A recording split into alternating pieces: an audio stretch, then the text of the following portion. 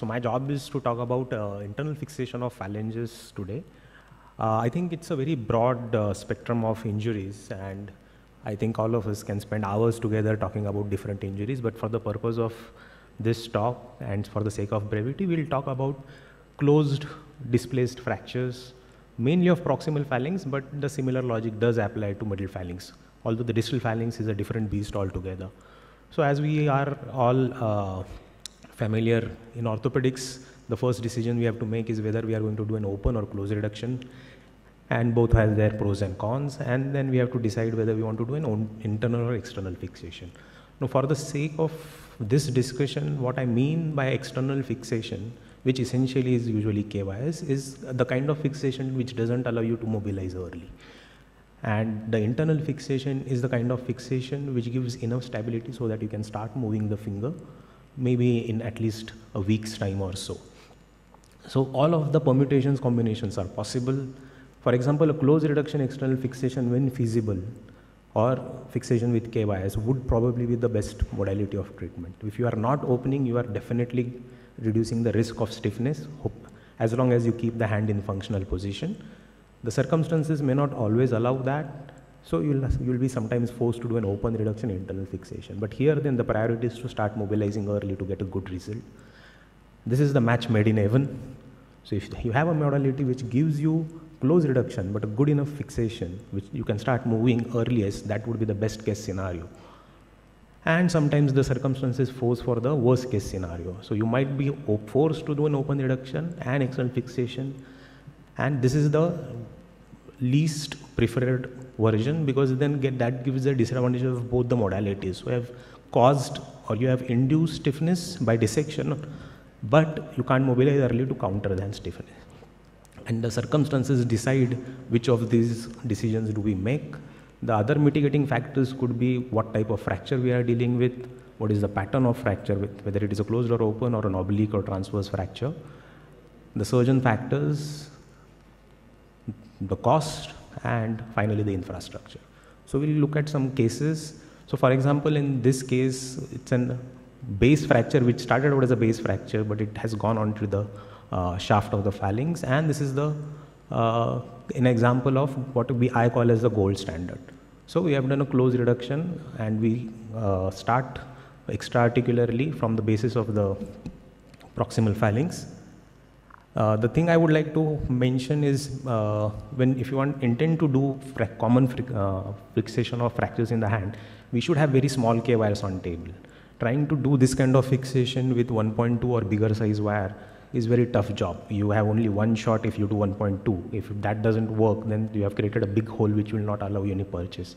So you should have 0.8 and 1 millimeter K wires on hand, and we immobilize the patient and can hope for a good result. So this is the gold standard against which all other treatment modalities can be measured upon. Although the X-ray does look decent, but passing these wires in the shaft is very difficult sometimes. So if you have a transverse shaft fracture, the wire can simply keep on exiting through the fracture site. So we all stand on the shoulders of the giant. So this is a technique which is, if not described, at least taught to us by Dr. Patankar. I'm sure many of you know, but I think it's a great technique. So it gives you the advantage of close reduction and a very stable fixation, where you can make a small nick, just like the bouquet technique Dr. Altaf showed you. And these are 0.8 K wires. So there is no point attempting to do this with the bigger size K wires. But this is given the advantage of close reduction and a reasonably stable fixation for early mobilization. Unfortunately for me, I couldn't get the long-term follow-up of this patient despite my best efforts. But this is a very low-cost technique where you just cut the wires flush. Can you fix that, please? Yeah. So you need a very good cutter to execute this. If the wires are protruding out, then they irritate the extensor tendon. Now, this is a bit of a controversy, but there are papers which suggest that we can do something close to intramedullary nailing for phalanx and metacarpal fractures, as has been shown by Dr. Altaf sir. In metacarpal, actually, it makes most sense because the entry point is where the proximal phalanx doesn't articulate. But in phalanges, actually, you have to go through bang the articular surface, and that is why there is a big critique on this technique. And few years time, either this will become our workhorse of the technique or we'll all be condemning it, but we'll have to give it time. So till this point, we have only short-term results. But definite advantage is we can start mobilizing them. So this is intraoperative imaging, and it gives very good stability, advantages of close reduction. The only issue which is still the jury is out on is, does it cause long-term arthrosis or not? We'll know in few years.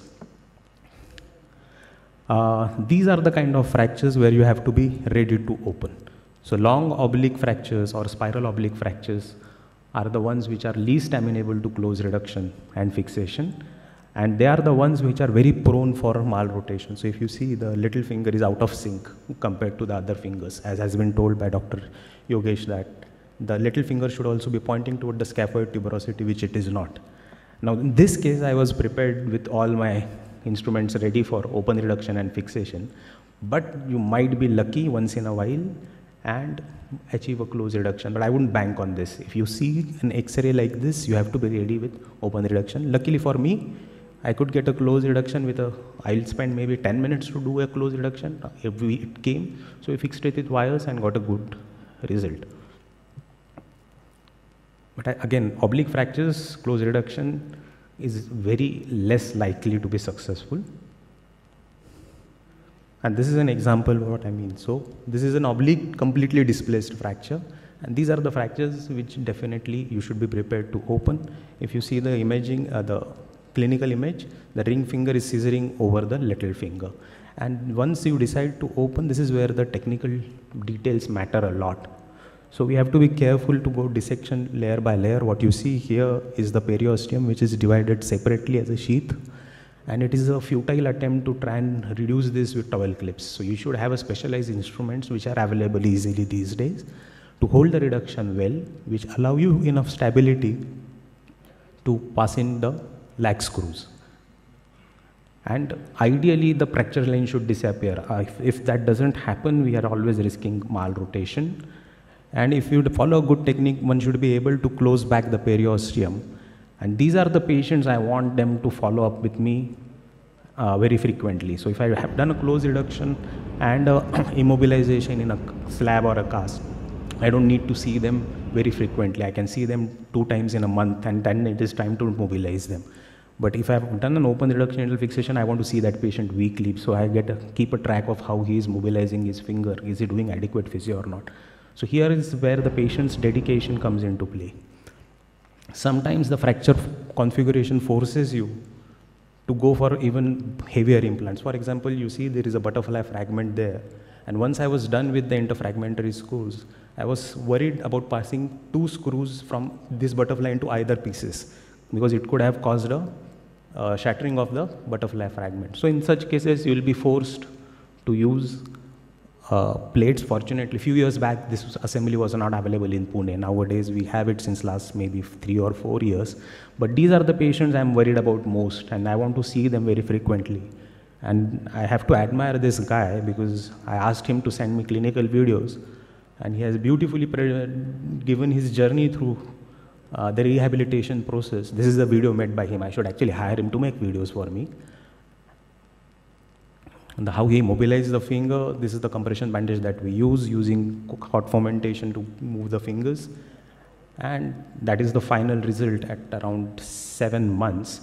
And to get results like this, I think the biggest credit should go to the patient. Yes, the surgeon has to do his job, but physio has to play a bigger role, and a dedicated patient can make us look good. Thank you for your attention.